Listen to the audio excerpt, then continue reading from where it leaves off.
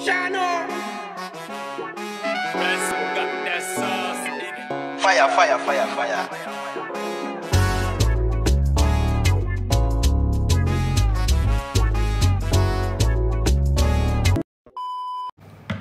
Hi guys, I'm just gonna do a little get ready with me. I'm getting ready to go to dinner, so I just thought I would pick up my camera and just film what I'm doing. I'm not gonna do anything too glam. I'm not going anywhere that nice, so yeah. I'm not really gonna talk as well, so yeah, let's get into the video.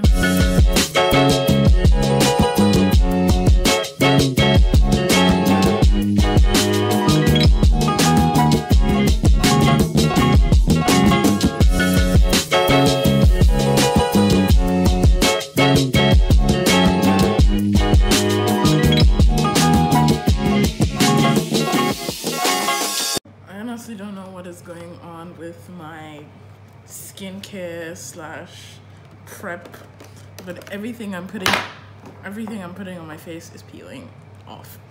If you can see here between my brows, there's peeling as well. And there's some peeling on my neck, so if you see any like little fuzzball and you think that it's weird, it is weird. I don't know what's going on, but I'm in a hurry, so I can't really like take the time to figure out what is going on. I just hope that the final product is not horrible. I think I'm gonna use the Fenty Beauty. I haven't used that one in a while. I'm just feeling like I want something hydrating. I don't really want, but I'm still gonna use a sponge. I just wanna,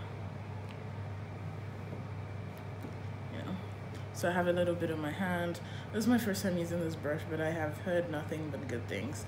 So here we go. As you can see, foundation is just peeling off. Ooh.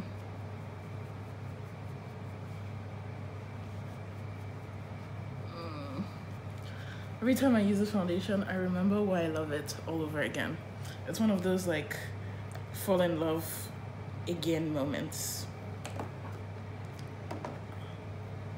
And I really do fall in love again.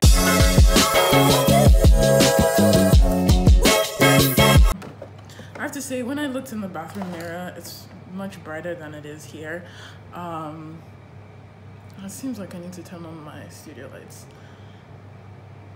I did not actually find any sponge like brush marks on my face, and that was really nice. My face looked really nicely blended, so I'm taking the extra on the back of my sponge and just, you know, reinforcing all that coverage, making it look as skin-like as possible. Hold on. Okay, I see the magic happening. I think I have found a new favorite technique. I think the combination of using a brush and a sponge is really beautiful.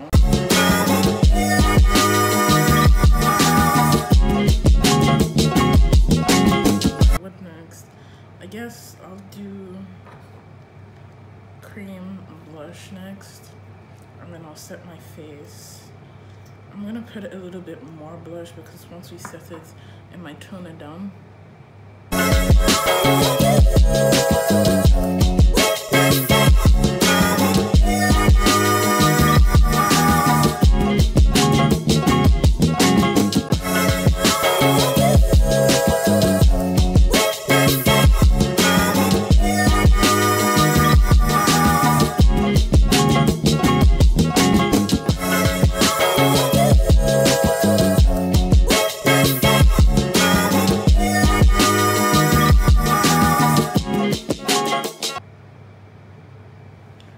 Put a little bit remaining from the brush on the outer corner, and then blend it in.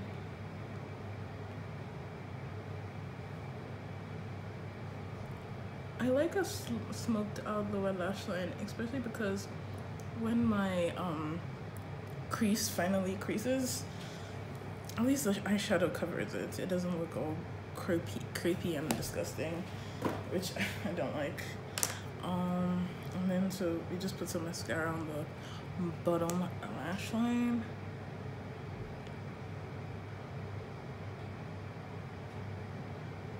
Just barely, because my bottom lash line is really long, and if you put too much mascara, it just becomes a hot mess, and then it gets onto my concealer, and then you get the picture.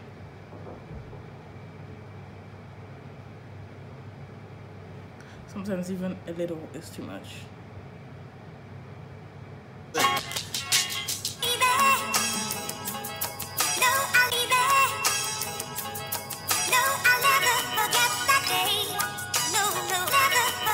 So just some brow gel to lay them brows flat. Especially since I'm actually going out today.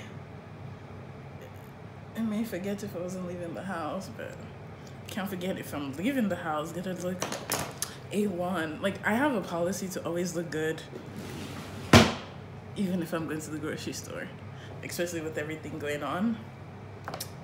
Imagine me actually going for dinner. No, baby, can't catch me slipping. Okay, so we done. But yeah, what do we think? Do we like the look? Okay, so this is me done with my makeup, and I would say I'm 17% ready. I'm just gonna put on some earrings. I used my Jo Malone Oud and Bergamot, the Cologne Intense, just in case you want to get like the full picture of the, I guess, effect I'm trying to achieve. Other necklaces won't get on my No, I'll leave it.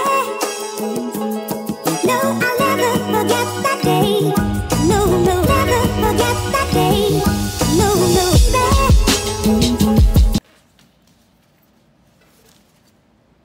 Holding out. Just tapped out. Excuse me, show my face. I didn't tap out. I fought till the end. Okay? I tried. As I consumed your property. Still tried though. Nobody calls me a quitter. I don't quit. Okay, yeah, we get that. Thank you.